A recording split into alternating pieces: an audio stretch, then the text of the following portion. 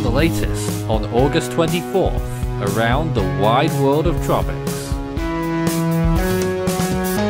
Here's your tropical weather bulletin.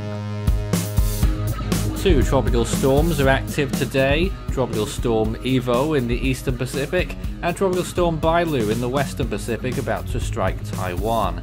Chantal remains a tropical depression out in the open Atlantic today. So far, 46 storms have formed around the world, and on day 85 of the Atlantic hurricane season, we have Chantal, 98L and 99L in various parts of the Atlantic. Ivo is churning through the eastern Pacific on day 102 of hurricane season here. Bailu is about to strike Taiwan, as I said earlier, and Invest 99W is also a feature in the Philippine Sea, and no systems are active in the southern hemisphere at this time.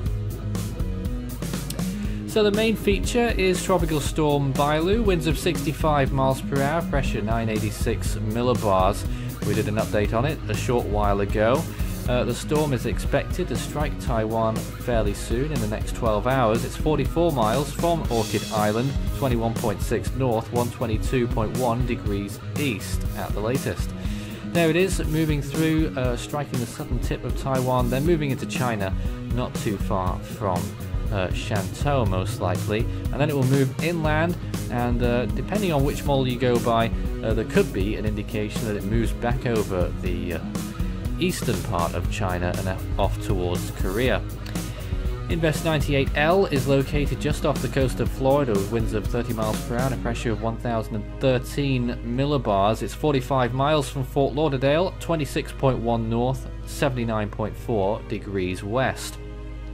This system has a high chance of becoming a tropical cyclone in the next 5 days and will probably become a tropical storm in the western Atlantic as it slowly moves away from the coast of the United States and then move up towards the northeast, and could still possibly deliver some serious surf conditions, and of course the models could change and take it a little bit further north towards the outer banks of North Carolina.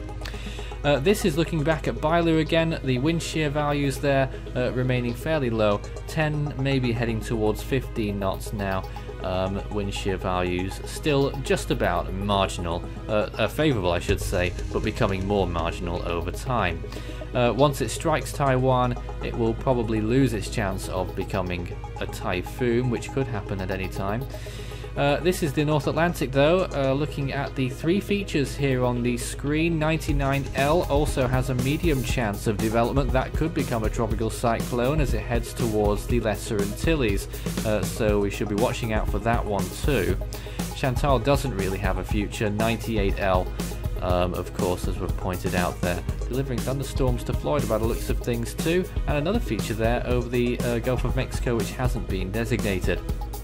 Tropical Storm Ivo is the only feature in the eastern Pacific as we look at this view here. Not too much of Ivo itself. We'll take a look at a closer look at that shortly. The central area of the Pacific is looking rather quiet right now too. 1 or 2 tiny little flare-ups further south. The western Pacific has Invest 99W, which is now getting rather close to Yap and Palau. Significant thunderstorms associated with that one, and Bailu and its large influence extending over a large part of Luzon in the Philippines on the southern side, the banding delivering significant amounts of rainfall. It will be rainfall that we're most worried about in Taiwan, 450 millimeters of rain possible there. The Australia South Pacific region is looking fairly quiet apart from that massive system there in the subtropical zone. And in the Indian Ocean, a few thunderstorms flaring up inland along the Nepalese border, but elsewhere it's looking rather quiet in the Indian Ocean basin, certainly of a tropical nature. Sea surface temperatures very warm along that corridor into the eastern Pacific, but further north along the same parallel as Hawaii it's still marginal at best. Along the coast of Mexico though, there's a lot of joy to be had for storms there, and in the Gulf of Mexico too, temperatures 30 degrees plus, quite widespread. In the Atlantic itself, out of the open waters, it's looking fairly good too. That's why Chantal is still holding on as a tropical depression. And in the Indian Ocean, temperatures fairly warm here too, especially further east.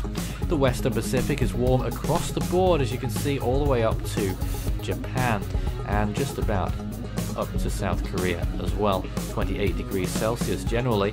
Tropical Storm Bailu, looking at the close-up imagery here, you can see that blow-up of convection in the last few frames, which is certainly getting some people to think that it could be about to reach typhoon status. We'll be looking out for an eye to pop out at some point.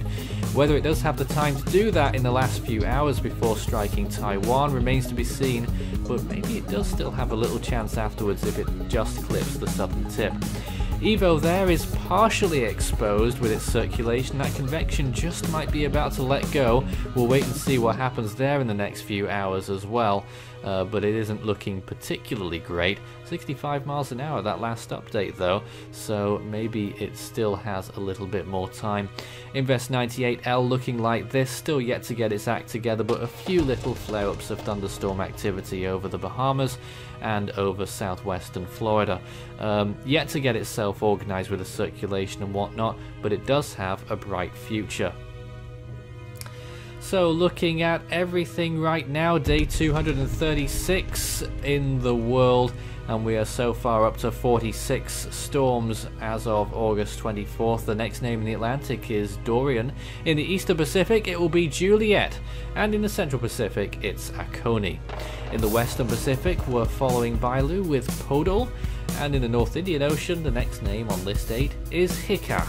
You can find Force 13's outlets, the website force13.com with the latest, our YouTube page, search Force 13 all in text and subscribe if you haven't so far, and you can find us on Facebook and Twitter, search Force 13 there as well, and you can get in touch with us on any of those outlets. That's all for now. We'll have another tropical weather bulletin tomorrow.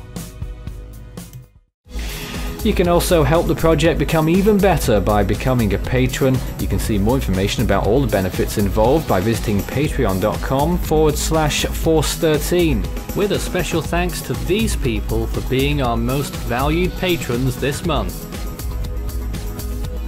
You can also check out our growing merch store so you can show Force 13's colors wherever you go. You can also find a link to our Discord server underneath this video in the description.